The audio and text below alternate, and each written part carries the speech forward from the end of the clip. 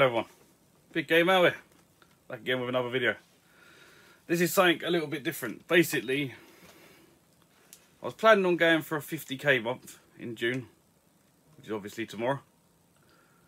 I want to try and push for 100k. I don't quite think there's going to be enough time in the month to do it.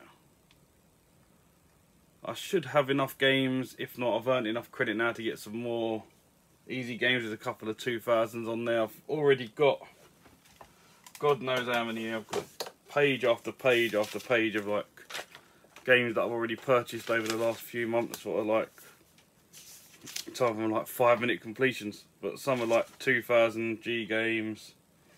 There's a couple of 3000 and like there's even some ones that are on Game Pass that are literally like 3 or 4 hours, if that, to complete.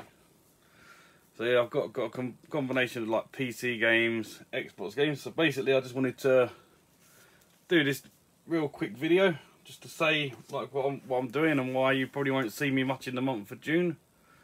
I'm still working as well, so I have no days out planned. Next one's planned for July, so should be alright. But I just wanted to let you know, if any of you wanted to follow me, I am BigGameAl 9538 on Xbox.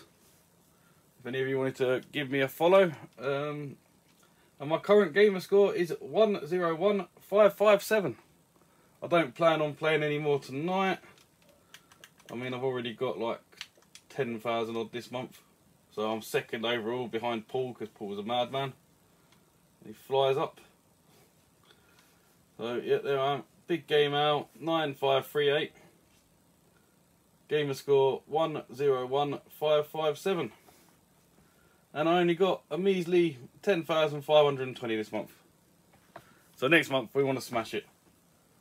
So yeah, if you want to add me as a friend or want to give me a follow on Xbox, you're more than welcome. I accept anyone that sends me a friend request. Not much more to say, but I'm going to put it all down in the description. I'll put down my gamer tag, and I'll put down my current gamer score, just so when we come back on the 1st of July and talk about it, we can actually work out the exact figure. Well, it should tell us anyway on the monthly score, but just for proof it's there. Don't know if you can see it or not, but it is there. Let's just get you in a little bit closer. So yeah, that is me. Handsome looking guy there. So yeah, just thought I'd give you a brief description of what I'm doing and why you probably won't see me around much next month. So hopefully I'm coming back here next month to tell you I'm on 200,000 gamer score. Who knows? Could happen.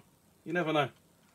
But I've currently just passed the 1,000. I've still got to go through some Xbox One games that I've got that are like really easy completions. There's like a Monopoly one, there's like 2,000 gamer score in like 3 hours or something.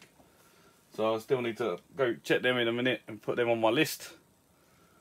But yeah, should be a good laugh, something fun, and just get me into a bit of gaming, whether they are right-alike games or not. But yeah, I've been saving up for this a while. If any of you do want to try and go for it as well, we can have a little gamer score challenge between us, just to see.